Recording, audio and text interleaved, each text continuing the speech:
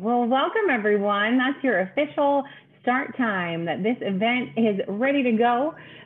It is 6 p.m. I'll do a few more minutes or a minute to let some folks that are joining us just now, but I want to thank you all for coming tonight for our evening with the Italian Cellar and our hosts, Julie Farricker and Ed White.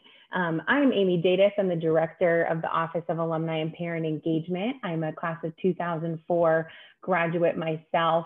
So I'm excited to see you all here tonight. Some classmates of Julie and mine, sorority sisters, family friends, all of that. So I will stop talking. Everyone can go ahead and mute themselves for now.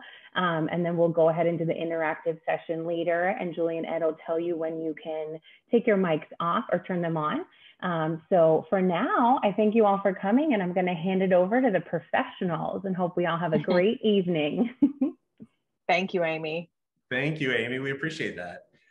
So tonight, while we're waiting on everybody else to join us, if anybody else is going to join us, we figured we'd just start off with a little question and answer session from the last event that we had. So I'm sure people had thought about things afterwards and thought, well, maybe I might have a question or something like that. So we figured if you guys want to type in any questions, we can answer those for you now. And while we wait for those questions, I figured maybe Julie, if you could go over the classifications of Italian wine for us.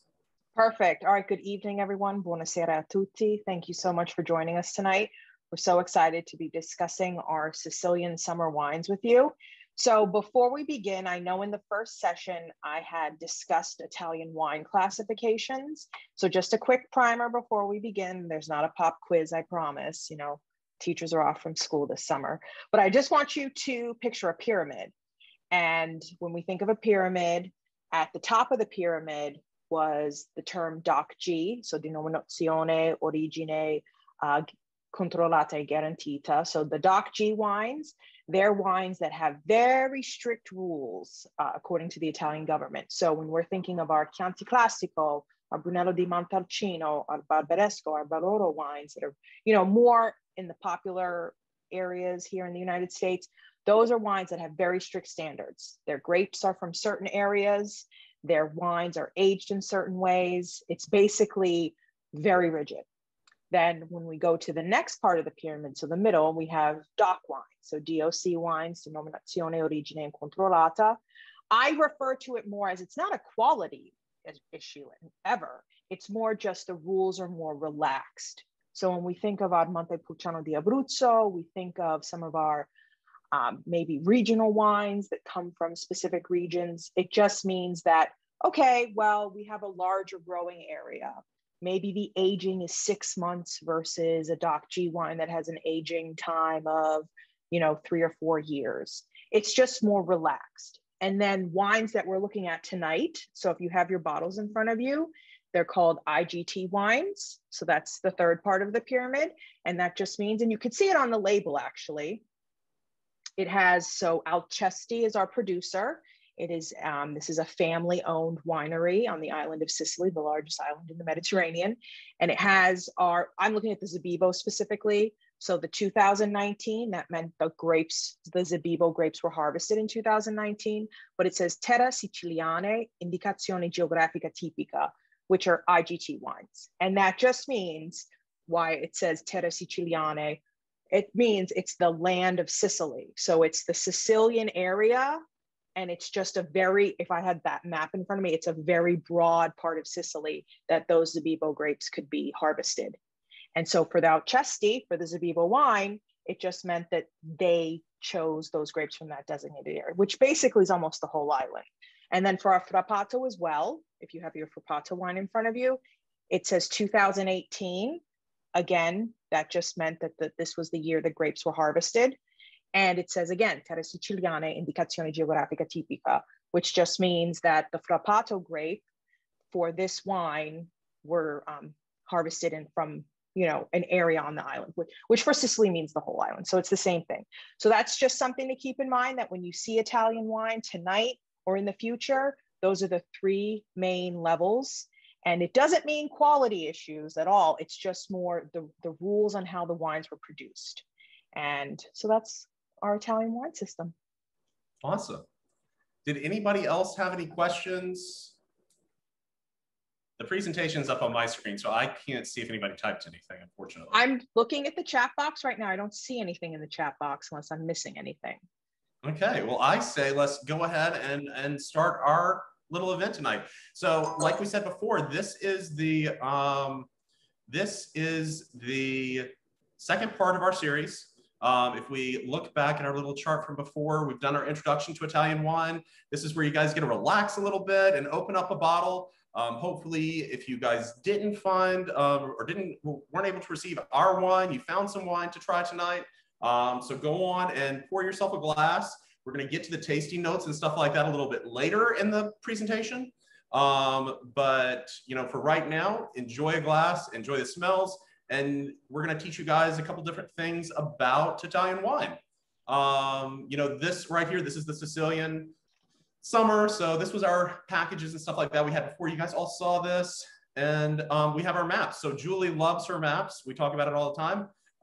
If she could live in a world of maps, she would live in a world of maps. So tell us a little bit about Sicily. Okay, good evening. Yes, it's very true. I'm an English teacher and also a history teacher. So I'm obsessed with maps. I've been obsessed with maps since I was a child, but of course the maps of Italy. Of course, you see me wearing my Italian flag tonight for the Azzurri soccer team that won. I had just returned from Italy as well. So I'm still on Italian time as I talk about these maps tonight. But Sicily is the largest island in the Mediterranean. And so if we look at the map on the left, that's showing the Italian peninsula. And when we think of the Italian peninsula, we're thinking of our major cities of Milano in the north. That is our economic and, you know, basically industrial capital of Italy. Then, of course, we can't forget about Rome. So Roma is in central Italy in the region of Lazio.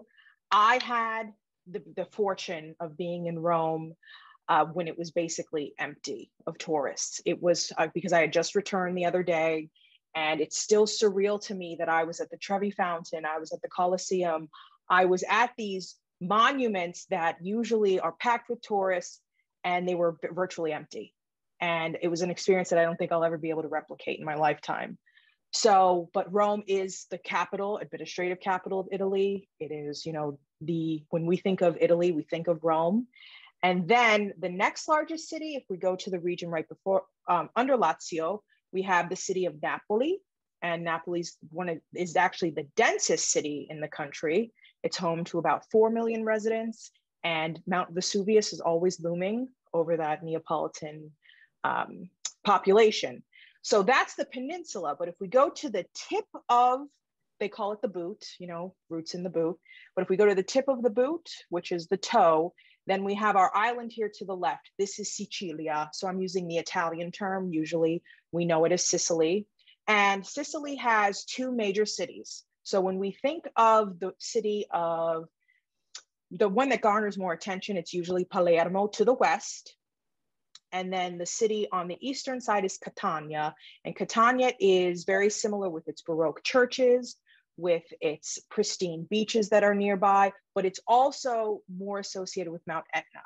Italy was full of volcanoes. It still has major volcanic areas on the mainland and on the island of Sicily. And then we have volcanoes that are still active off the island of Sicily as well. So Italy is very much well known for its volcanoes. The reason why I mention that is because these volcanoes also contribute to the soils and contribute to our wines. But tonight we're focusing more on the western side of the island. So if Ed, you could just go back to the western side, is at the Alcesti winery. They're located on western Sicily. And western Sicily is known also for more white wines. We have white grapes that come from that area. What's interesting is that our Frappato wine tonight, Frappato's traditional home is actually the southeastern part of the island. But again, Alcesti wanted to produce wines made from native grapes that are native Sicilian grapes, which is why they had opted to grow successfully Frappato grapes. So that's our Sicily. Definitely. So I know you guys also received, you should have received a little packet. Hopefully you guys have taken a look through that. We're going to answer some questions for you a little bit later. But actually, Julie has a favorite food, and those are rice balls from Sicily. I, as Yes. best friends, did not know this until last year, and I got a big surprise, ironically. But yeah, tell us a little bit about the food. What do you think about the food of Sicily? So if anyone here has Italian ancestry, especially in the United States, you know, one of the large ethnic groups would be composed of Italians. And we, again, if you notice on Sunday, we had the Euro Cup win, that communities in Brooklyn, which has the largest population of Italians outside of Italy, even Toronto, Montreal, parts of Massachusetts, parts of Pennsylvania, those areas celebrated that win. And of course, we'll find many of those foods, but when we're talking Italian American foods, they were foods that are actually more influenced by Southern Italy, because most immigrants had come to the United States from either Napoli, so the Neapolitan food, such as our spaghetti with the tomatoes, with pomodori, so spaghetti. And then we're looking at a picture, if you see on the right-hand side, they're called arancini, which are the rice balls.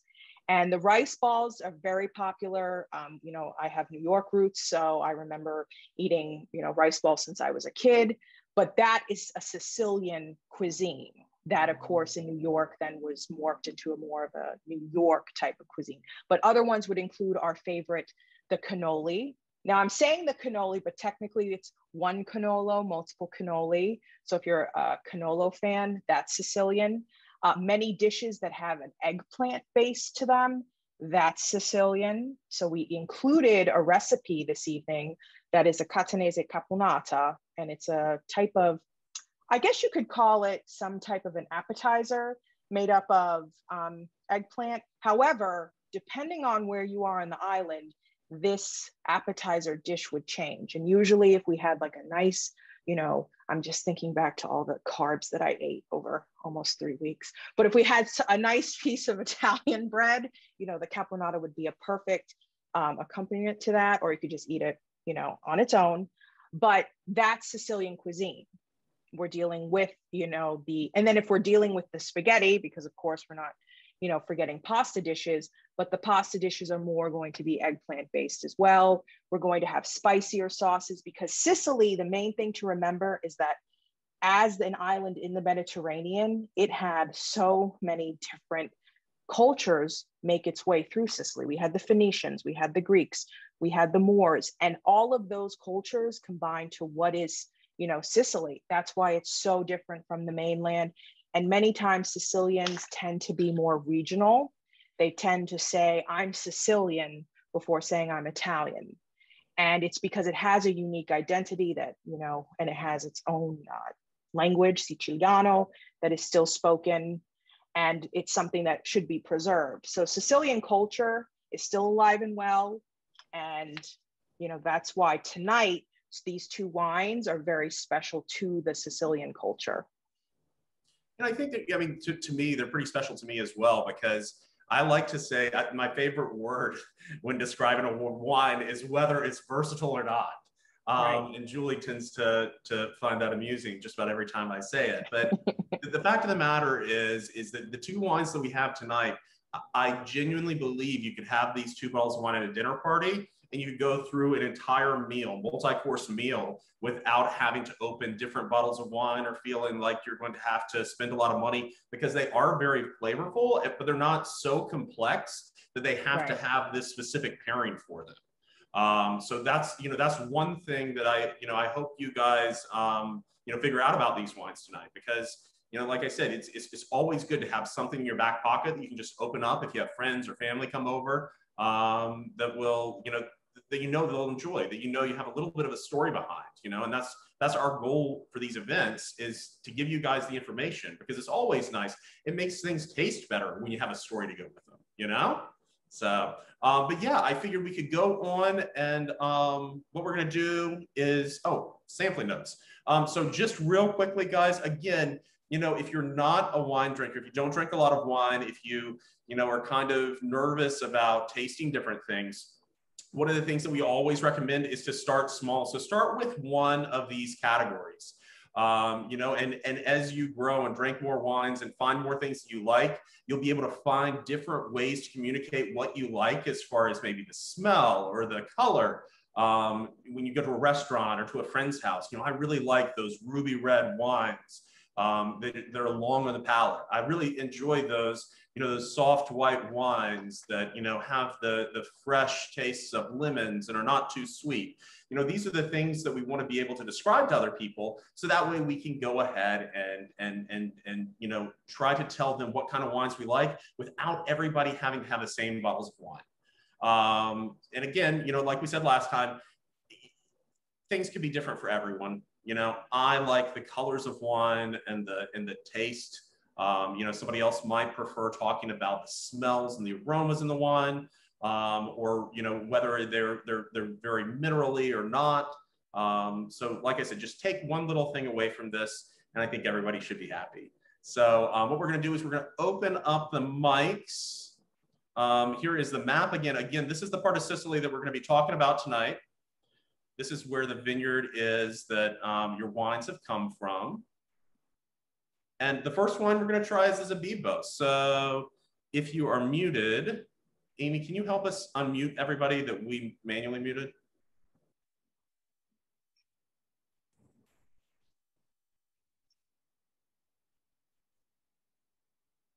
Everyone should be able to, yeah, go ahead and unmute. Awesome. So Julie, just refresh us a little bit about the Zabibo grape.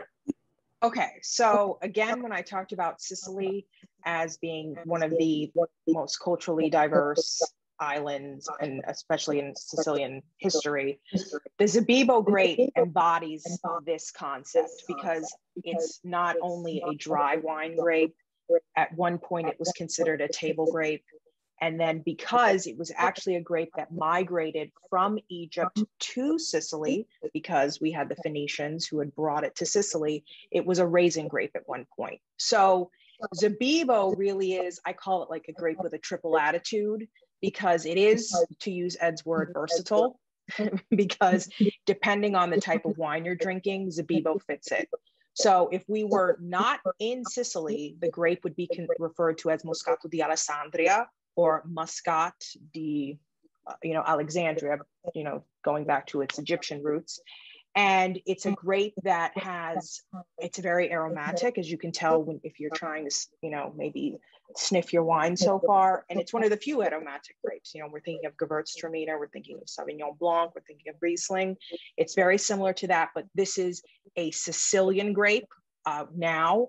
You know, it's funny with Italian grapes, as I've been studying them, the ones that the Italian Cellar tries to focus on are usually considered native grapes. However, not these, if we're really being purist about the term native grape, the list would go from 600 to probably 10, because these grapes at some point have migrated. So for example, this was a grape that had migrated to Sicily and then had acclimated itself to the terroir. So when Ed had shown the western part of the Sicilian island, this grape, when we're talking about another form of it, which is more of a sweetened Zabibo, there's actually an island off the coast of Sicily that's even closer to Tunisia than it is to Sicily, which even helps, you know, the history part makes it even more complex. But that grape, when it's grown there, it's considered a UNESCO protected wine because of the way that it's grown, the conditions. So Zabibo is very important to Sicilian history. And in the United States, it's probably not as well known. It's considered sconosciuti, which means unknown, but that's our goal here, is to just introduce people, especially if, you know, if you have Sicilian heritage, it's very, very possible that your ancestors might have enjoyed this wine, because as I said, it is a dry wine. It's been considered a dessert wine. It's been considered even a table grape. So, and the term itself, Zabibo, it actually came from Arabic of the term zabib, which meant raisin. So let's try this wine, shall we? Definitely. So just to remind you guys, you know, I think we talked about it last time, if you guys were in the last event, if you have a piece of white paper or white tablecloth or something like that, when you're looking at the color of wine to be able to describe it at first, you know, holding it up against the wall, clearly I've got green and blue monkeys on the wall, so it's going to have a darker tint. But if you hold a piece of white paper behind it, you can actually, and have the light hit it the right way, you can see the color. So what color does everybody see? We gave you a cheat sheet, but somebody might see something a little bit different.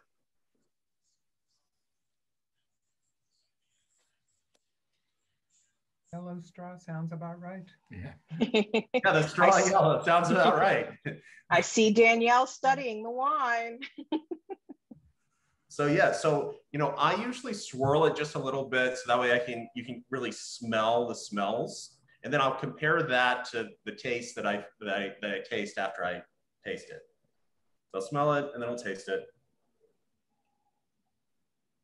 So remember, this is considered an aromatic grape. So, the intensity compared to maybe another white wine that we might have could be a little different. Mm. So what do you guys think? What are you smelling versus what you're tasting?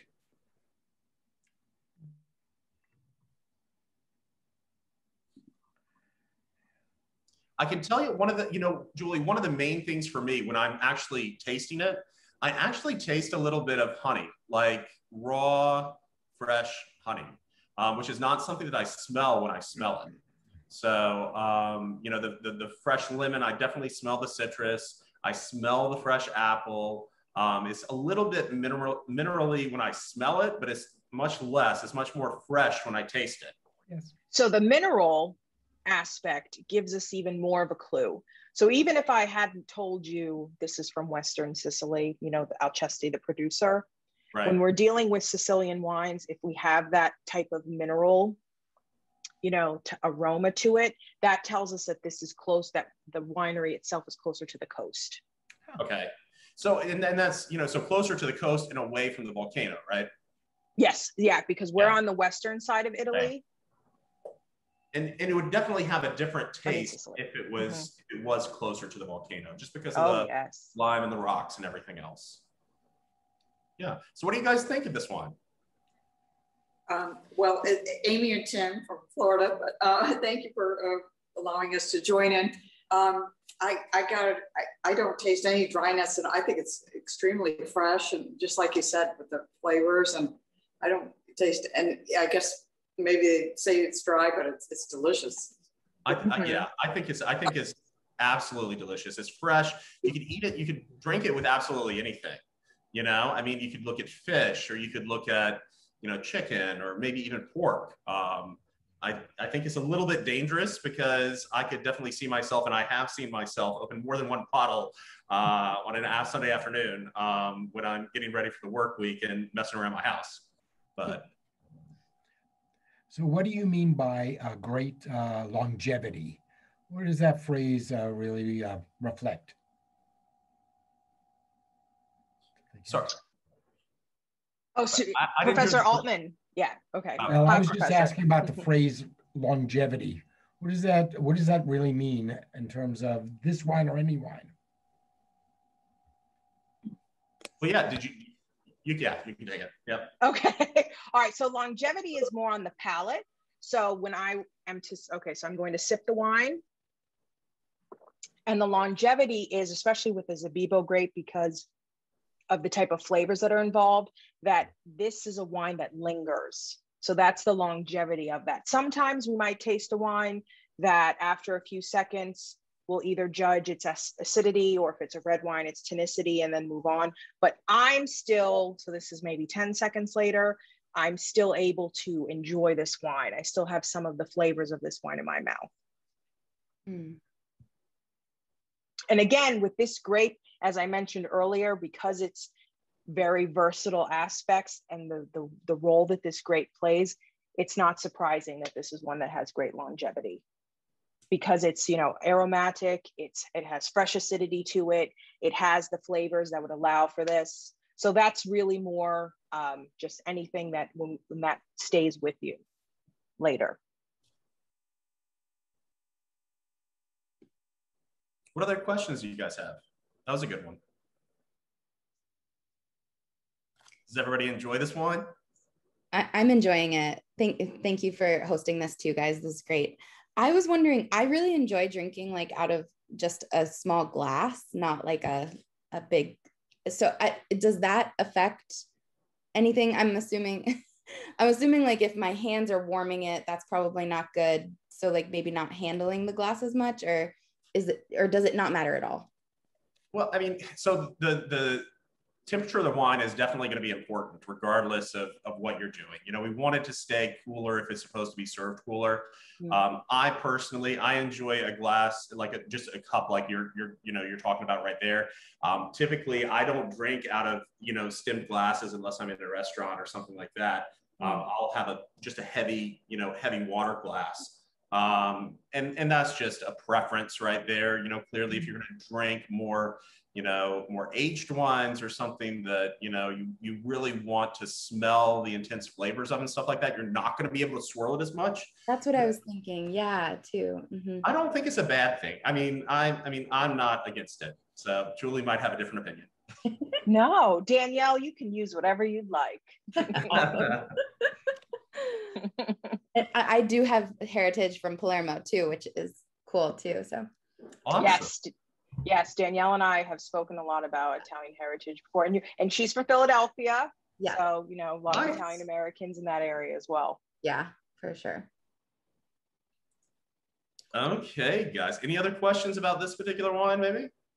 How about he's the master of pairing wines. So, okay, so Ed, carte blanche, what would be your ideal dish with this? The ideal dish that I would make, or the ideal dish that I would go out to a restaurant and grab right now for it? How about both? Okay, so I really think, right now it's summertime, it's hot here in Virginia. I know it's hot there in Florida, for those of you who are in Florida.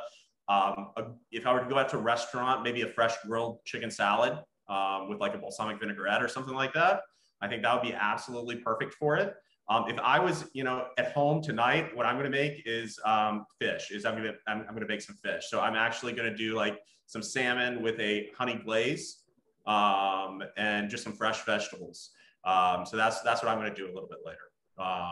But that's me. And that's kind of my go-to dish as well. This wine is good. The Zabibo is really good for cooking if your recipe calls for a white wine. The flavors in it, the fact that it is light, and when Julie was talking a little bit earlier about that long finish, the longevity and the structure of the wine, that helps when you're talking about actually cooking with the wine. So if you have like a pasta sauce that you're going to make like a lemon pasta sauce or something like that, or toss some pasta in wine, this would be perfect for that. So that is my carte blanche. Okay.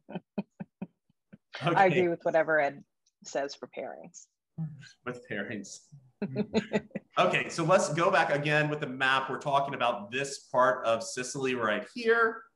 And we're going to move on to the red wine. Clearly, you don't have to down your white wine.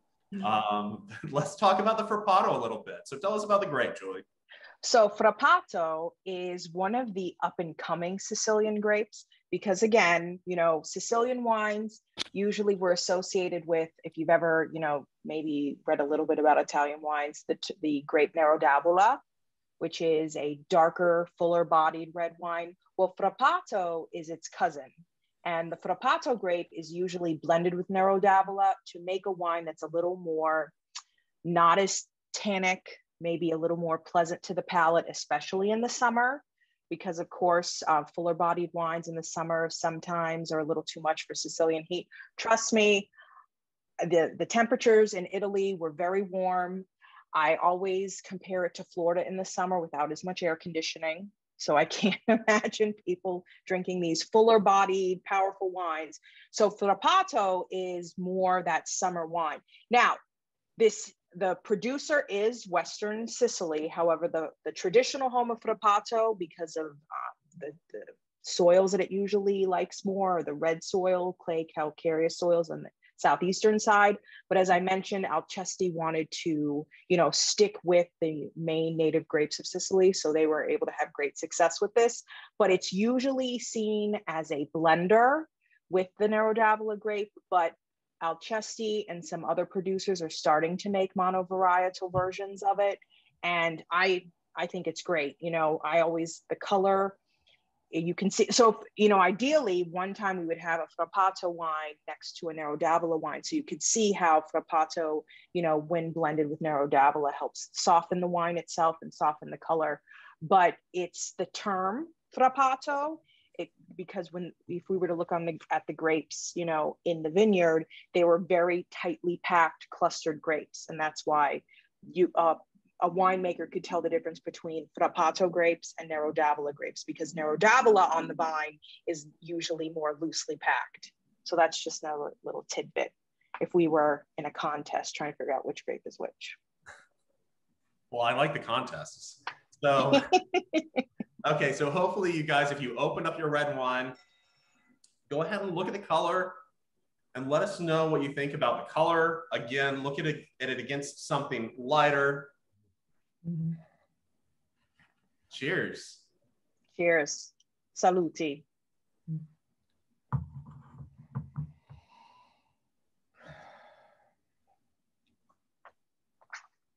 There we go.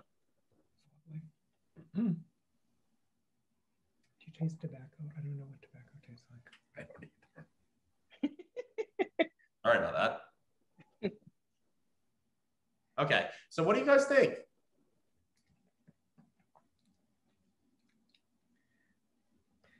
I love the color. I tend to compare colors sometimes to future lipstick colors. It's a beautiful one. What about you guys? What do you think about the smells? Can anybody smell anything different than what they're tasting? Spicy. I heard somebody say spicy. Yeah. Mm-hmm. It's kind of strange because it smells spicy, but when you taste it, you're kind of expecting something to taste a little bit more spicy than what it actually is, right? You know, you taste more of the fruity side of everything when you taste it, but then when you smell it, it's absolutely 100% different. It's, you know, it seems like it's going to be heavy wine. It's very, very deceitful. And what's interesting is that I've been reading that they're trying to introduce this Frappato monovarietal wine as one that would be perfect at Thanksgiving. Because if you think about turkey, especially cranberries, the stuffing, your dressing, that this would be that. Sleep in a nap with a glass in your hand, trying not to spill it everywhere. Right, because think about a Nero d'Avola, because I keep going back to that because that's what it's usually compared to. Right. That would be a little too much for a turkey a turkey meal, whereas this would be a little bit better. So, you know, who knows? Maybe the Italians will not only take over Eurovision and soccer, they'll also take over American Thanksgivings with an Italian wine at the table. And the other thing too is, if you guys haven't had a Nero d'Avola, like something similar with the same kind of consistency as far as, you know, the tannins and the, you know, the boldness of the wine would maybe be like a Barolo or Barbaresco. Right, So or even an Aglianico. You guys haven't tried the Nero d'Avola. It does not taste the same, clearly. However, but that's the comparison that we're making. That is the type of wine that this particular wine might soften a little bit and give you a little bit more, you know, pleasant, smooth finish. Mm-hmm. So what do you guys think? What else are you smelling? For me, I get that going back to that spicy note, the black pepper. You know, some reds I think have like green pepper. So, but I get that black pepper too, both in smell and in taste a little bit. It's good. Yeah. Yeah. So I'm going to not really skip ahead, but I'll tell you guys while we're talking about that, one of my favorite dishes with this are spicy Asian foods. So if you had sushi and you wanted like maybe red wine with it instead of the traditional white wine or a plum wine, I really enjoy this Frappato with it. That's really good. Or even Indian food will go really well with this because it doesn't linger as long. So, you know, you're not really battling those tastes in your mouth. And if you like red wine, it would be a perfect pairing for this. So just to throw my insight in there. You're right. It's a quicker stop. It is. It is. Yeah. And it's another one that we think is a little too easy to drink. Yeah. So Oh, I'm sorry. Go on. No, I was just going to bring up the temperature part. So that's why I'd sent an email out last night about temperatures of the wine. Because remember, if we were in Italy, many houses would have an actual cellar or a basement type. And that's where most of the wine would be stored, and it would be cooler temperatures. But here in Florida, I'm speaking for Florida, you know, where heat and humidity reign supreme, especially in the summer. That's why we want to make sure that we're trying to have wine that's not our room temperature. So we're getting the ideal taste of the wine. And I think because usually sometimes people think of red wine, they're like, oh wait, red wine shouldn't be chilled at all. But it's just more Italians, they're not having wine that's from 85 to 90 degrees. Their red wines are usually, 60 degrees and maybe pushing it to 75, 80, is pushing it, definitely. But that's why, I was telling you just to keep in mind that, some of us have a wine refrigerator, but some of us don't. But, just don't have a wine, like if you bought it at the store, or even don't just open it right away, because we want to have these flavors, that are perfect. Yeah. And that was a big thing when we, like I said, we started out in multiple storage units, and we purchased this house here in Virginia, and it has a giant basement. And that was the most amazing thing for us, because we don't have to worry about air conditioning. Now what we have to worry about is it's so hot outside, the ductwork is condensing, pushing air through the top part of the house. But that doesn't have anything to do with the wine. But yeah, it's a pretty cool place. It's really easy for us to store the wine and not have to worry about it, not have to worry about some crazy person coming to the storage unit and leaving the doors open or something like that. And not have to worry about turning everything over every week or so. So it's been really convenient for us. What else? What do you think about the food here? The family and how you found these wines? I'd be interested in the discovery part of it. So it's actually really cool. We work with some really great people that are importers, and our goal when we started this business was to become an importer ourselves. Virginia has some pretty strict laws, and we're based in Virginia, even though Julie's in Florida. So when it comes to shipping, I know some people we weren't able to ship wine to them. I know we weren't able to ship wine to you guys. I'm sorry about that. Okay. But I think that you guys hopefully found some really good wines to enjoy tonight. Yeah. But yeah, so when it comes to that, we have to spend a year selling wine retail before we can actually become an importer here. So that is, and our principle is we are working full-time jobs and stuff like that. This is something that we do in the evenings and the nights, the weekends and stuff. So when it comes to finding the perfect wines, it's usually by recommendation. Social media does ironically play a huge role in it, because when we see the vineyards and the families, posting about their family and their experience and stuff like that, it means a lot more to us. We've been very fortunate to visit a lot of the vineyards. This vineyard has not been one of them yet. But there's always room for that. I think my personal goal is, when I retire from the car business and, the family businesses that we have here in Virginia, is I want to become, someone who negotiates and who travels around Europe or, South America and finds these amazing wines and imports them back into the United States. So it's really, for me, I don't mean to speak for Julie, but I believe it's the same for her. And I know it's the same for my sister. That is our ideal situation, as we get to the point where we start to reach our, middle age, as we want to be able to have that security of a business already established, that we can move forward and really grow it at that point. And many of them try them sight unseen, right? Oh no, well, we do a lot of tastings. So we're pretty fortunate. Our vendors are pretty cool. They all, not all of them, but 3 of them own restaurants themselves, the people who actually sell to us, and they stock these wines. So we could either visit their restaurants or they could bring it to us. So that's pretty cool. I think we're pretty fortunate that we don't have a lot of wines that I wouldn't drink on a daily basis. We just can't, because we've got real jobs to deal with too. So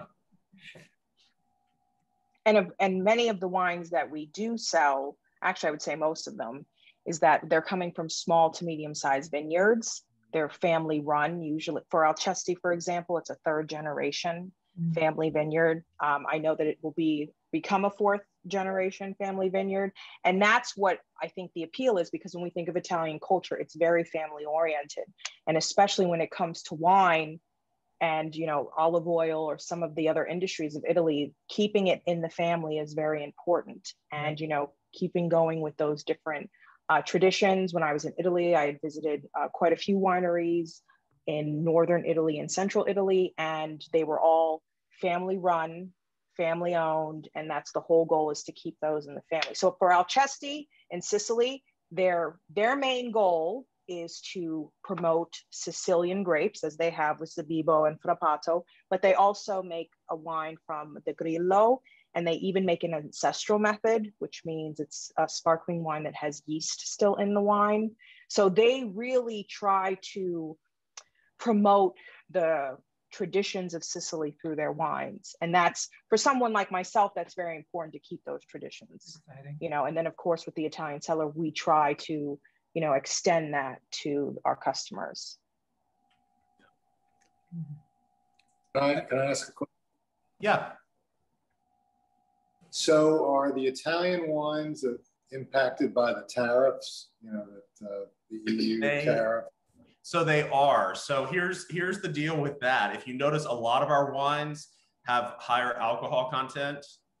So the thing that you have to look at is wines with over a 12% alcohol content are not as impacted as the wines with the lower alcohol content.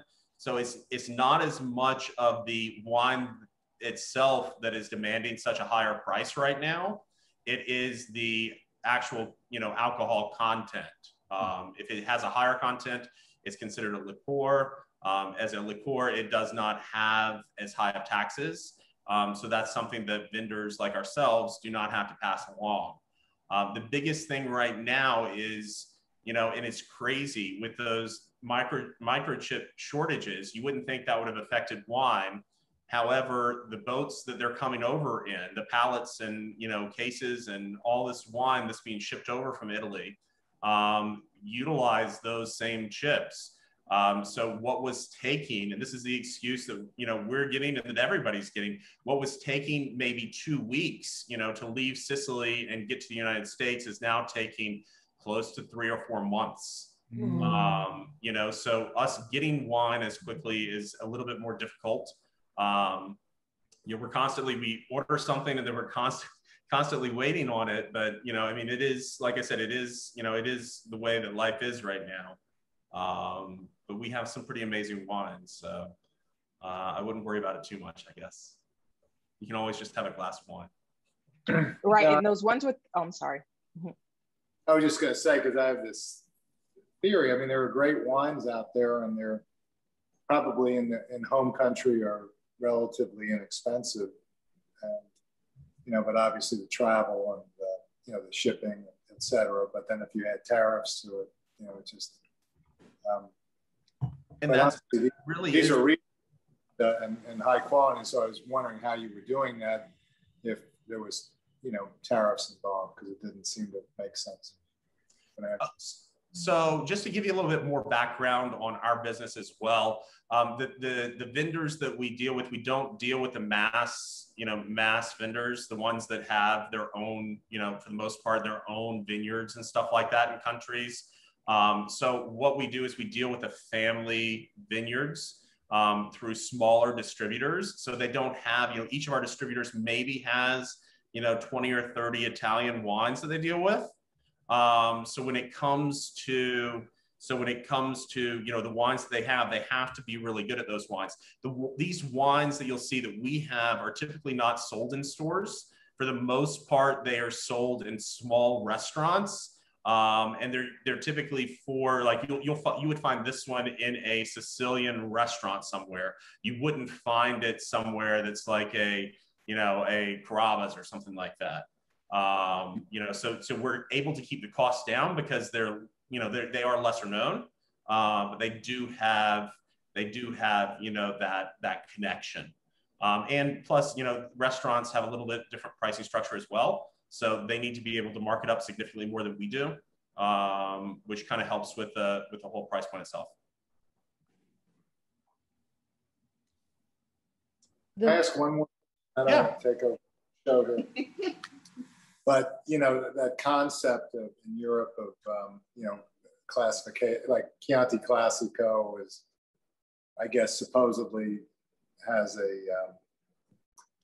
quality that you could count on no matter what the brand is, right? And so how does that work? And, then the competition of like the pyramid, I missed the first, but it's, where you can count, like Provence means something or whatever. It's just, so how do you in that regard? So the Italian government publishes something called the Disciplinare, and that is basically the book that with each wine, it has the rules on how that wine specifically needs to be produced. So each consortium, so they call it, for example, with Chianti Classico, the Consorzio di Chianti Classico, they decide themselves, okay, we are a DOC G wine because the Italian government is allowing us to be a DOC G wine. What are the highest standards that will make this a DOC G wine? So the Consorzio is made up usually of the larger, family-run vineyards. So we're talking about Riescoli, we're talking about Montiasco, like the larger families that, still have the main vineyards. They all decide and they vote on for Chianti Classico DOC G. They're going to say, okay, this wine will be aged for 2 years. We're going to use certain barrels, which are usually French oak. We are going to decide on our properties which area really is better for, with the soils, because in Chianti Classico, there are different soils like Galestro and Albarestro, like which ones are better for Chianti Classico. And they all decide and they vote on it. And then the Italian government approves it. And then there's a page in the book for, it's funny, I should have had it up because usually I have it up, and I could read the rules of what a Chianti Classico DOC G wine should be. And that's the difference between Chianti Classico DOC G and then there's Chianti DOC G. So some people sometimes will confuse them, but Chianti Classico, the term Classico in itself by the Italian government means it has to be grown in the historical area. So for Chianti Classico, there are villages that, Greve and Chianti, Rada and Chianti, those are the villages that are considered Classico. So what that tells you is that if you were to find a wine and you were to look at the label and see a Chianti Classico DOC G wine, it's going to be from a certain village. Usually the village is noted anyway. And then it will be aged for at least 2 years. And then you'll know that there are different requirements for the type of oak that it's used and then how much time it spends in bottle before it even is released commercially. So that's where the pyramid comes in, because DOC G is considered the highest standards, but I just call it more the strictest standards. Whereas when we go to the DOC wines, which, because you're not going to ever find a Chianti Classical DOC wine. It's not allowed. That's illegal. It's a fraud. I'm sure, someone might try to sell it black market, but it's a fraud. But if it were a DOC wine, which means it's still made from the Sangiovese grape, because Chianti Classico is usually mainly Sangiovese, it will be called something else. It will be called maybe like a Toscana DOC, or it will be called, with Brunello di Montalcino, which is another Sangiovese-based wine, it will be called Rosso di Montalcino. It just means the rules are relaxed more, but the Italian government is very strict about this, which is why even on DOC G bottles, it will usually have a facetta, which is a sticker that will say DOC G on it, or it will say DOC, because they're very, very intense about that, even to the point of what you can write on the label. So those are things we can always count on with Italy. Are other countries as strict about wines like Italy is? Well, France has its own classification system as well. So, sometimes there's a rivalry between the French and the Italians. Gee, why would that be? Because especially when it comes to wine, because the French wine seen as dominated. And now Italy, even though it has, vineyards from top to bottom, it has over 500 native grapes. the Italian wine scene is finally becoming more popular. But yes, some countries, and Spain has a classification system as well. But those countries will determine what their pyramids would look like. Oops, excuse me. There's nothing like that in the US, right? I don't believe so for the US. I mean, there's governing councils and stuff like that, but it's not the same, and it's not the same intensity. Italy, just for reference, Italy has an entire police force dedicated just for Italian wine classifications, just for the classifications. So they will go into a vineyard and stop production if one of the check marks are not checked off properly. So. Right, and then there'll be another sector that checks the olive oil. Right. And then there's another sector that checks your Parmigiano Reggiano cheese. Uh-huh. So they're living the life, in my opinion. But Italy takes its exports very seriously because the Made in Italy brand is very important. So some parts of Italy can be rather, there are words for that. But when it comes to their products and their foods and their wines, they take that very seriously. The next time in August, I'll make sure that I have the Disciplinare up, and I'll read you those for those two wines because it's very interesting. Yeah. It's like its little checklist and rubric. That's really cool. I didn't actually like this at the beginning when I was like my first few sips, but the more I'm drinking it, I definitely like it more. And I'm like eating it with like little bits of dark chocolate too. Yeah. And it's really good. I like it way more than I did at the beginning. Yeah. Sounds like Danielle needs some Gianduja chocolate. I had actually, so a couple Sundays ago, I had some friends over and I didn't have any food in my house except for some frozen Eggo waffles and Nutella. And we drank this wine and enjoyed several toasted Eggo waffles with Nutella on top. So just so you know, that's a great pairing right there, guys. Very, very gourmet. Very gourmet. Does anybody have any other questions? I feel like this is a silly question, but it might not be. I guess when we go shopping to the store and we pick up something, my husband and I are big fans of Cab, and we hear all the time here Cabernet, Merlot, Chardonnay, Pinot Grigio, Pinot Noir. So we kind of probably stray away from the Italian wine section just because we don't know that much about it. So one, thank you so much for doing this, other than whenever I dine out somewhere with Julie and she tells me about Doc G. I don't really know much about Italian wine. So I guess some of these, as we were conversing, via text, that the white tastes like a Pinot Grigio. This is a little bit like a Cab. Can you explain the difference, I guess, between those and those terms that maybe we're more familiar with here, like Cab, Merlot, those more common phrases, and then I guess go into, if I wanted to go to Publix and get a nice Italian wine like this, what to look for maybe, so that I don't just go to the Cabernet section and I, go to the other side of the aisle within Publix and help me out a little bit.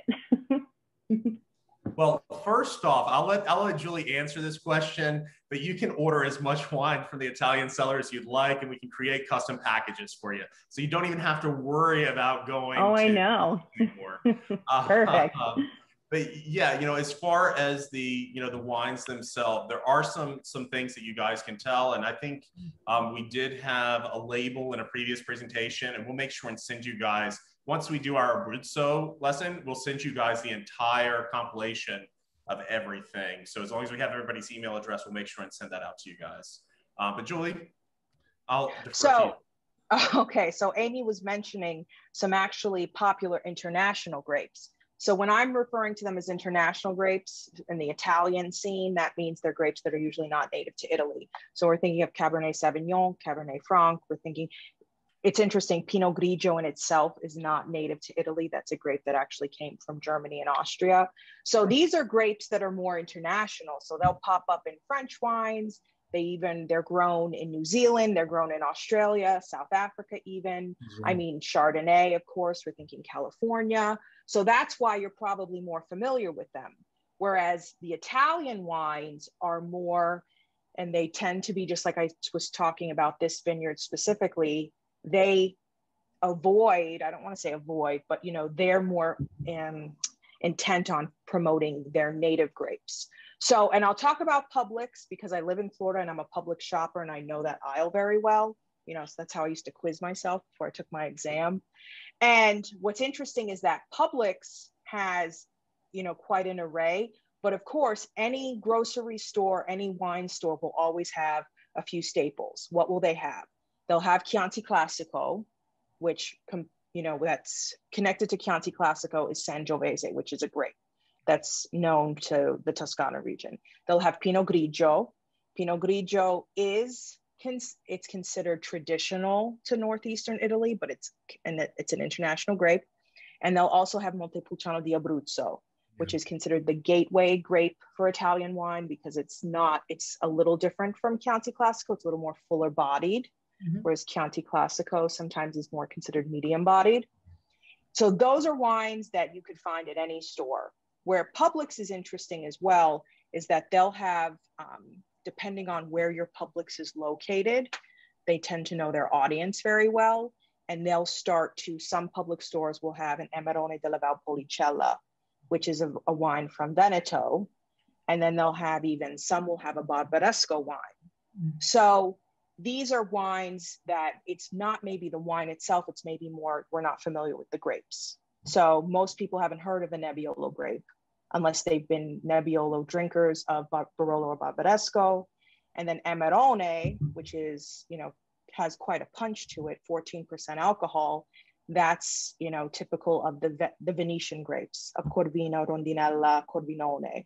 So it's more about familiarizing ourselves with the grapes. So for example, Sangiovese is the most widely planted grape in Italy. It's found of the 21 regions. It's usually found in about 16 of those regions. Then the Montepulciano grape is the second most widely planted red grape. And then when we're talking white grapes, actually what's interesting is a Sicilian grape called Catarratto, which is a different native grape. That's one of the more popular ones because that grape is grown all over the island of Sicily. And when we think of Italy in itself and migration, Sicily, Catarratto, has then migrated into Calabria, which we know, I know there's not a map here, but Calabria is the next region where the toe of Italy is. Wow. So then it's Calabria, and then it's made its way into Basilicata, which is where the arch is. And then it's made its way even north of Calabria into Campania. So these grapes, I call them their immigrant stories as well, just like Italians had immigrated to the United States, because these grapes are found, you know, they're usually, when I was studying even, I knew that they would be in certain areas. So it's just more familiarizing ourselves with them. But Sangiovese is usually the most popular one. Our Chiantis, Brunello, etc. So you mentioned at one time that you've been leading tours in Italy, and I know this may not be the best time, but what's a description of a tour? We're kind of fascinated and interested in the idea of food and drink. So what would you be doing under better circumstances? Well, okay, so that's how we started off, and you can definitely, if you go to our website, the Italian Tour, not the Italian Cellar, but the Italian Tour, you can check that out too. I think we have some sample itineraries on there. That's really how we started off in the wine business. Is, you know, everybody kept asking us, because we would go to Italy 2 and 3 times a year. We were very fortunate to be able to do so. But we go to Italy 2 and 3 times a year, and everybody would be like, "Oh, so you're in Italy? You know, what did you do? What did you see? Where did you stay?" And all this other stuff. And we ended up being so controlling that we would plan their trip for them. So, which is kind of true about the both of us, Julie and I. So we were thinking about it one day, and I think a friend had said something to me, and I was talking to Julie. She was in Trieste in Italy, and I said, "Hey, listen, why don't we start a travel agency?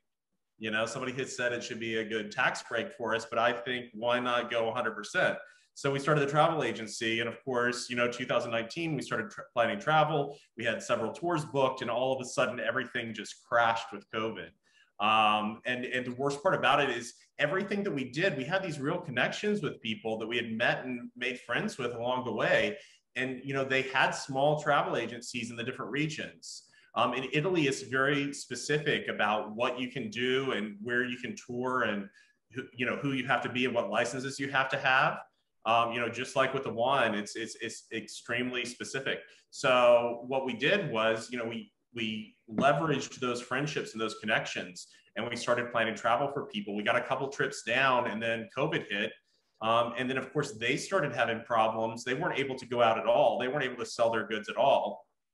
So they started having problems. And I told Julie and my sister, I said, listen, we've got to do something to help these people. So, you know, there's some of our wines, and I can shoot you an email with a couple of those wines as well, are from vineyards that we visited, and we know the producers of this wine. We've walked on the soil. We have, you know, told them, hey, we want to come back and, you know, help you pick the grapes next time it's time for harvest. And then all of a sudden, you know, the world changed and we weren't able to do so. So we've really kind of, you know, merged into two different directions. We've got our wine that we do, and then we also help plan travel. We don't do it as in detail as we did before. We just help with logistics and planning and, you know, putting the connections together. But when it comes to, you know, tours and stuff like that, we've kind of, you know, taken that down a notch just because, you know, we were burned a little bit, you know, when it came to, you know, we made sure that our customers were refunded 100%, you know, after COVID happened. We, you know, even if we weren't able to recoup the money and stuff like that, we weren't going to let them, you know, hang out there and not be able to travel to Italy. The irony there is that a lot of them have come back and decided they wanted to plan another trip now. So, so it's a little bit different, but yeah, so when it comes to travel now, we're planning a trip, you know, a trip in the summertime, in June of next year. We're going to go over and visit and see how things are in October, and then we'll talk about opening things up. So if you're interested in joining us, you're more than welcome. All you have to do is just shoot me an email. We don't live at 5-star hotels or anything like that. So if that's what you're expecting, you know, we stay at nice places, family run and owned places. You know, that's kind of what you get with us. So, and we're happy to plan the other trips if you wanted something a little bit more luxurious. Yes, and I was just there, and it was, like I had said before, it was a different experience than the times that I had traveled before. You know, rules are changing quickly. I had happened to visit it, I think, right at the prime time as things had been opening up again. My first day there, they had just finally opened up restaurants for indoor service. I could go up to the counter for my espresso, my cappuccino. That hadn't been allowed for almost, you know, over a year. Yeah. And so that's why I said when I had visited certain, you know, usual tourist spots, it was empty. Like I had Rome to myself one morning. But things are changing. So that's why 2021 is just really to see how things are opening up, you know, what's really going on. You know, Italian tourism, that's a huge part of their economy. And of course, they want Americans to come back. But, you know, as an agency, we want to make sure that people are able to go back safely and, you know, with fewer intrusions. I was so happy to see that the large cruise ships can't go into Venice anymore. Yes. And that's something that just happened as well. Yeah. You know, and then of course we were talking about Italy and France and their rivalry earlier. An Italian cruise ship commander, because Italy won again the Euro Cup, was docking at one of the ports in France and was like using the horn to honk one of the Italian soccer songs just to tease the French. Oh my God. Got a little chuckle at that, but that's what I mean. So imagine the people who had cruise itineraries thinking they could be going to Venice. So it's just, things are just quickly changing. Even I had some trepidation that while I was there, could there be another shutdown? Could a zone, because zones, every region had a color assigned to it. And again, I happened to land when everything was a white zone, which meant fewer restrictions, just masks. But now they're saying by next week, there could be a yellow zone again, which means restaurants have to be only outdoor service, closing the inside of the coffee bars again. So let's just hope. We'll see what happens. But I was glad I was able to go. It's awesome. Very jealous. Any other questions, guys? No, it's really good. Thank you. Just so you guys know, so we did add a little package online. Sorry, was that? Oh, so we did add a little package online. If you go back to the Stetson site and you did enjoy this wine, you guys are welcome to buy 2 more bottles of the Zabibo and 2 more bottles of Herpato. And so in our location in Virginia, we actually house a candle maker, and she's pretty phenomenal. Julie, my sister Lindsay, and Lindsay did not go to Stetson, by the way. She went to Queen's University in Charlotte. I don't know why, but she only came down to visit twice too. So if there's any resentment there, it's not for me. But yeah, but we worked together, and we kind of went by, you know, the smells and the feelings that we have in Italy. And she actually took all of our suggestions and made 3 amazing candles. So you guys would get 4 more bottles of wine and then 2 of those candles. So Julie has the candles there, and it has like our experience and a little postcard and stuff like that. And you guys are welcome to reach out anytime. You can just email or call us, and we will be happy to help make suggestions for wine. If you guys notice, feel free to use the Hatter code on our website anytime, because that's free shipping for you guys. And then we can always create custom packages too. So that's pretty cool. Down here at the bottom, you'll notice these are the places that we ship to. And if you guys are thinking about, like, you know, gifts or something like that in the future, we can do that as well. Christmas is coming around the corner. And then if you guys wanted wine by the next event, if you needed more wine, if you decided to drink the other 2 bottles before we went over it with you, you just have to get that order in by August 5th. And we'll take care of that for you as well. So, but we really appreciate you guys, and we really appreciate Stetson for supporting us so much. Amy and Alex over at the Alumni Group have been absolutely phenomenal to work with. They were friends before, but they just are so easy to work with. So we really appreciate them for putting this on. We appreciate all of you guys for being so supportive to us. Thank you so much. Grazie mille. Grazie.